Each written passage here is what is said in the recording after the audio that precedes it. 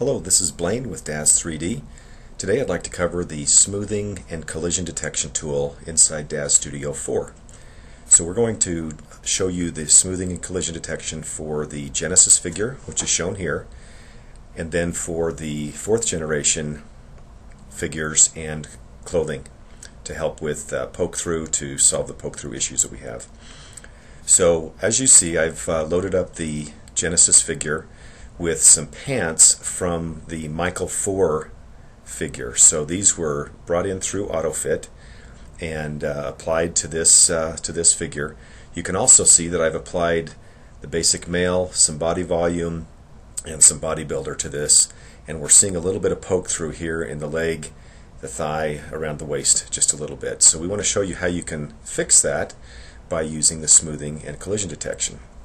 So first of all, you need to select the item that needs to be smoothed and have the collision detection applied to it. Under the Scene tab and the Options menu, you'll see the Edit button and Apply Smoothing Modifier. Select that. That applies the tool to that selected item. Then you go to the Parameters tab. You select the Mesh Smoothing, and by default the smoothing is enabled. It's turned on. And I want to bump this up a little bit, and as I mouse up, you'll see that the mesh is smoothing, but I'm seeing more poke through. Well, I don't have the collision iterations turned on yet, so as I scroll and dial up a little bit of the collision iterations, you'll also notice a progress bar in the bottom right corner of the screen. As that's calculating, you'll see that the changes to the clothing will be applied, and it's that simple. Some basic smoothing dialed up and basic collision iterations. You can see that the collision item is Genesis figure, and just by applying those two components, the poke through is virtually eliminated. Now I still see a little bit here, and we can bump up the iterations and see if we can't solve some of those other problems as well. So try dialing up smoothing, try dialing up collision. The higher you dial those, the longer it will take for it to solve.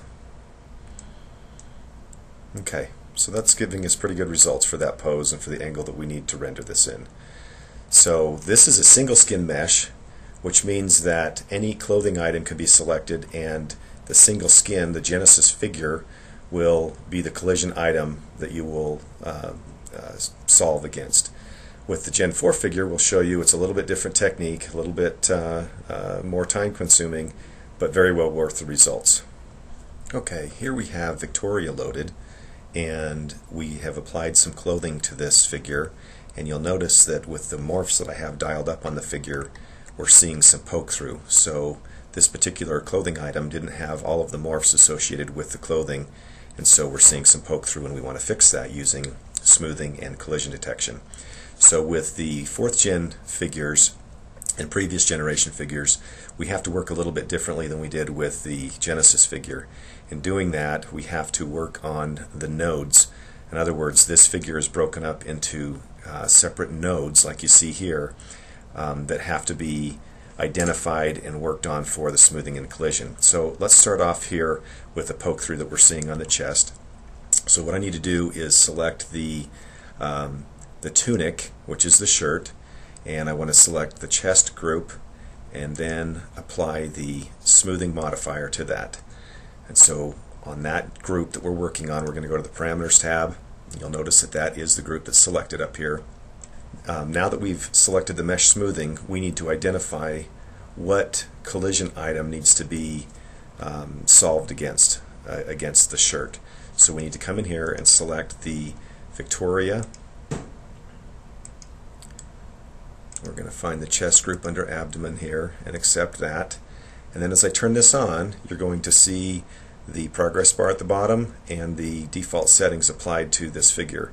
So you can see that that very quickly solved that poke through problem in the chest area. So now what we want to do is solve that for the poke through on the arm. So let's move to that one. So in the Scene tab, we're going to continue down on the left collar, and it's the shoulder group, So I'm going to select that. Once again, go under, and notice that this is under the tunic, not the figure, but the actual item that we want to apply the smoothing to. Edit, apply smoothing modifier, parameters, mesh smoothing. Then we have to change the collision item to the figure component that we need.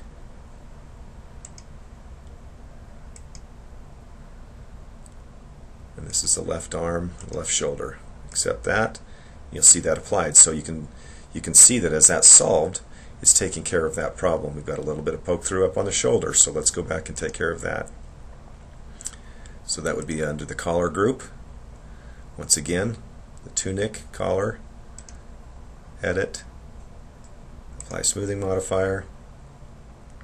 Under the parameters, mesh smoothing, we need to select the group from Victoria. So we'll go through and find that group. Left collar, accept. And you can see that very quickly, just with the default settings, I have collision iterations set very low. The smoothing iterations are set to 20.